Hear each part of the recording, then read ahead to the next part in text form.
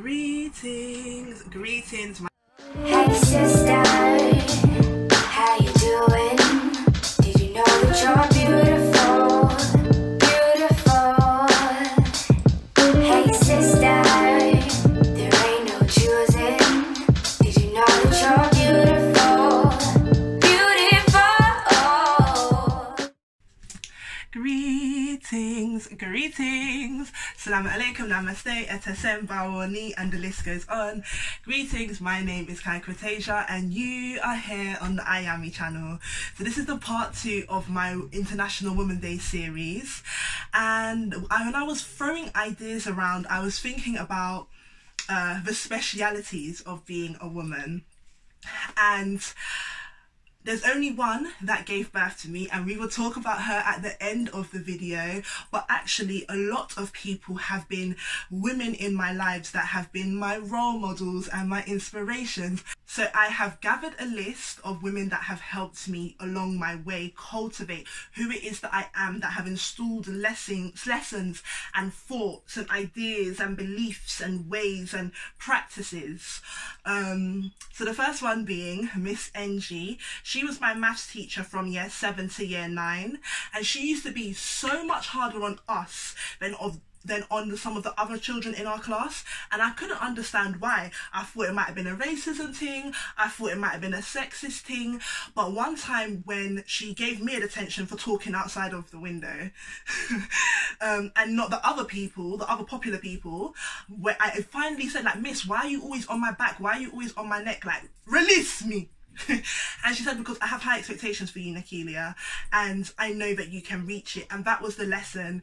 She had high expectations. She had a vision for us, even when I couldn't see it. So come year 9, she put us in for our GCSE maths, for maths GCSE.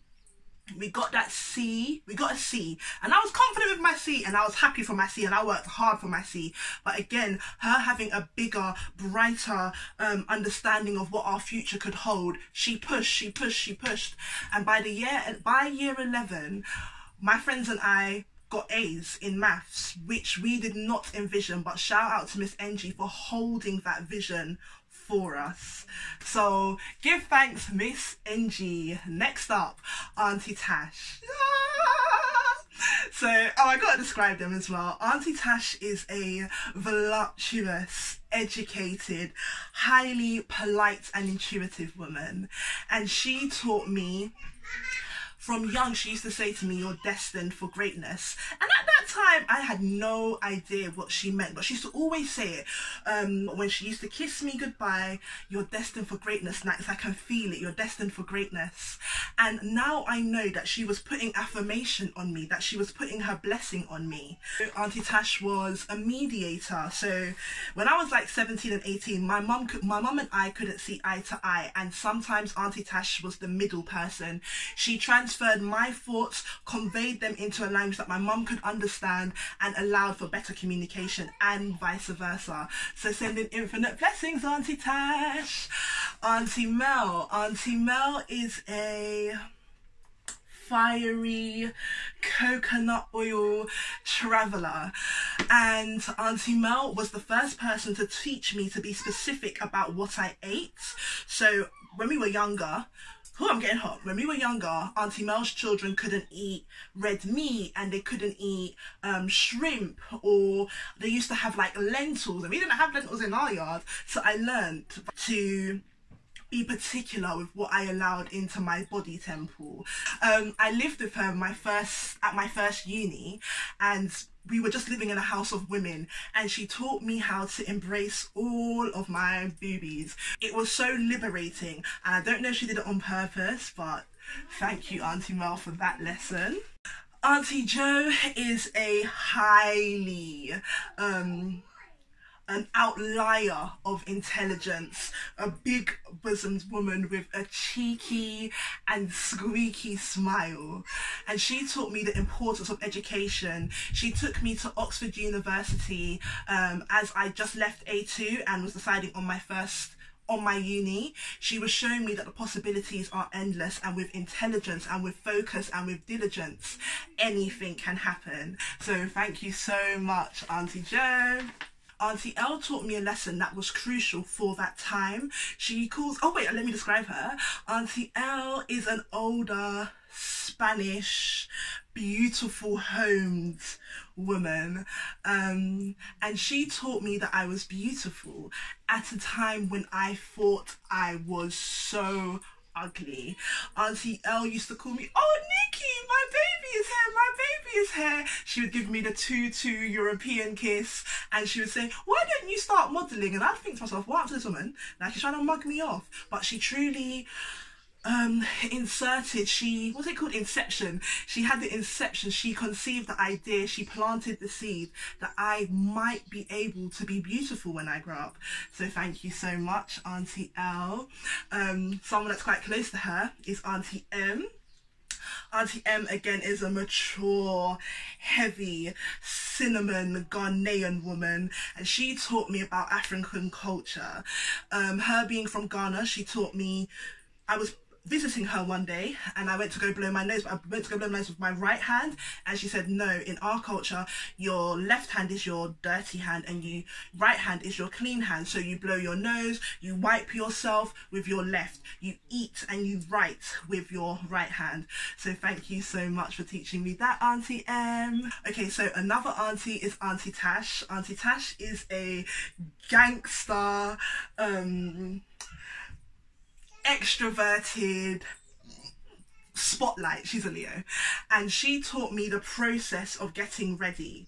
So she always likes to be out, and she taught me that you shower first, no, you iron your clothes, then you shower, then you do your hair, and whilst your hair is getting slicked down or wrapped, or you're like sticking your baby hairs, then you do your makeup, and like to hold your top far away from your beat face so that doesn't affect the coloration of it after, to spray your perfume behind your ears and under in your elbow and in your hair. So yes, thank you so much, Aunty Tash. So Aunty A taught me, actually a lot of her teachers came like earlier on in childhood.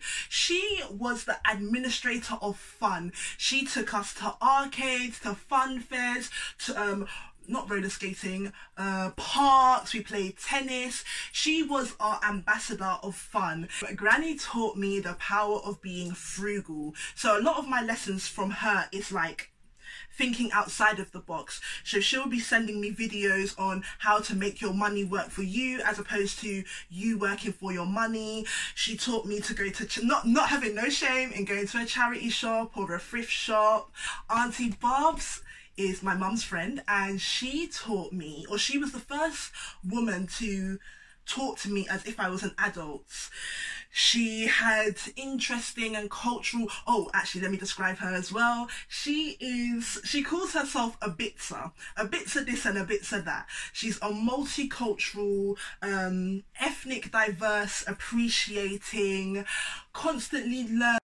I lost the footage, but Aunty Barbs took me to my first ever yoga class, and she encouraged me to swim freely in the Mediterranean Sea. So Aunty Em is a spiritual, maternal, tribal woman, and she put me on. She taught me about spiritual practice, spiritual hygiene, spiritual discipline. She's a reader, and she has been a pillar and very important teacher of cultural, ancient, spiritual practice for me. So thank you so much, Aunty Em. Aunty Sandy showed me what femininity looked like in its strength. She showed and exhibited what it was to be strong and powerful, and to actually connect with your masculinity and bring it in alignment with femininity. Okay, so Nana is, I've spoken about her in another video, but Nana is my heart. Nana is my elder, and Nana, I have a lot of love for her. One of the reasons is she taught me about poetry. So when I was about 6 or 8, she came over from Jamaica, and when I was at my dad's house, she was offering me her poetry books. she was offering me her poetry books, and she sat down and we spoke about poetry, and she gave me this big blue butterfly that I kept in my room, and she put me on, and I think that's why I love poetry and spoken word now. And also when I was 19, I spent 10 weeks with her, and it was very much so needed. So for all of those who don't know, I'm a firstborn, and I'm a firstborn of, in totality 7.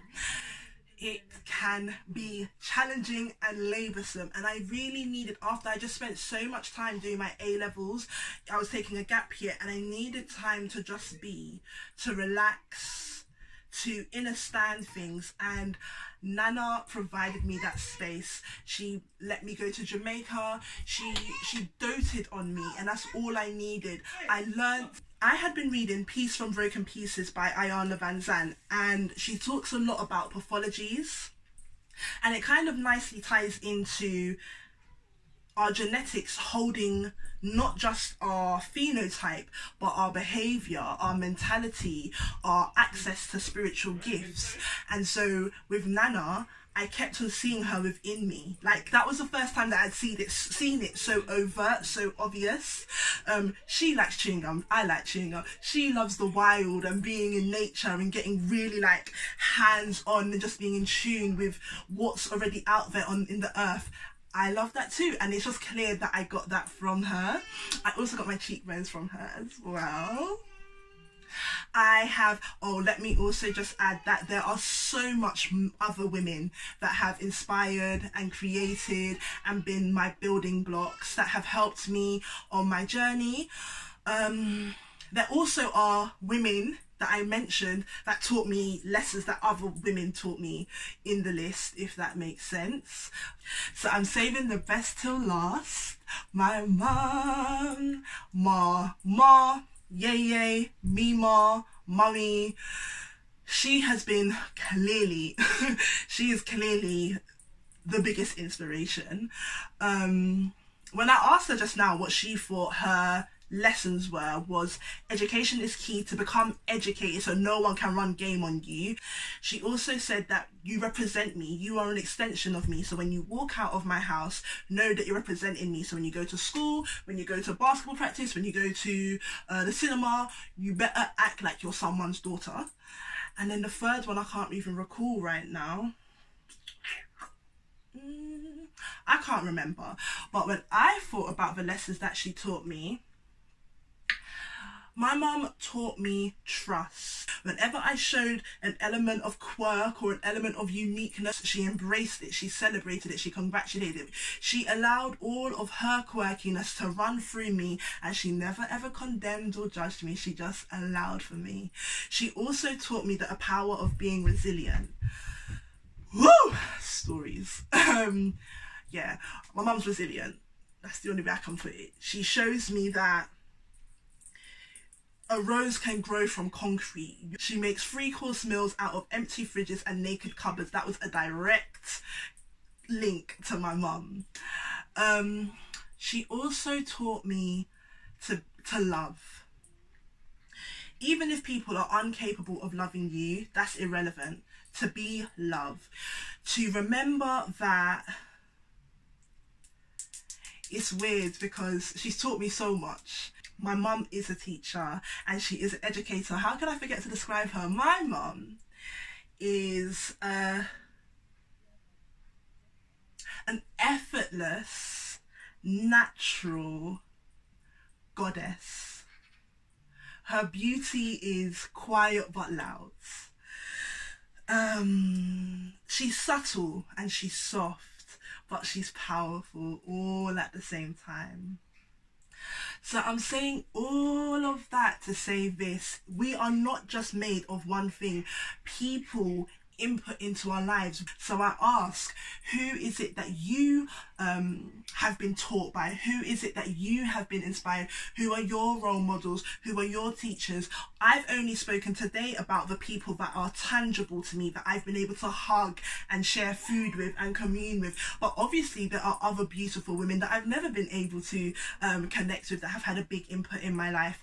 Who are yours? Are they your aunties, your nieces, your cousins, your grandmas? grandma, your grandma's friends, your next door neighbours, your drama teacher, whoever they are, shout them out. Give thanks to them, give praise to them. It is also a reminder that all the women that have assisted us, we are becoming them, are we not? We are now taking the step of assisting these babies, assisting these young women that are coming up. We have to affirm them. We have to showcase ourselves properly. We have to walk and be present in the world in a way that they can take example from us. Are you doing that? I try to. So yes, shout out to all of the women that have helped me, have assisted me. Big up to all of your women. Let us continue to create. So that's it. Happy International Women's Month. Blessings upon blessings upon blessings. I'm sweating, I'm tired. It's done now. Take care, bless up, and I am in everything. This shit hereditary, the pressure rising. Some days I'm almost carefree, some days I wish I could be. So many women in me, you better get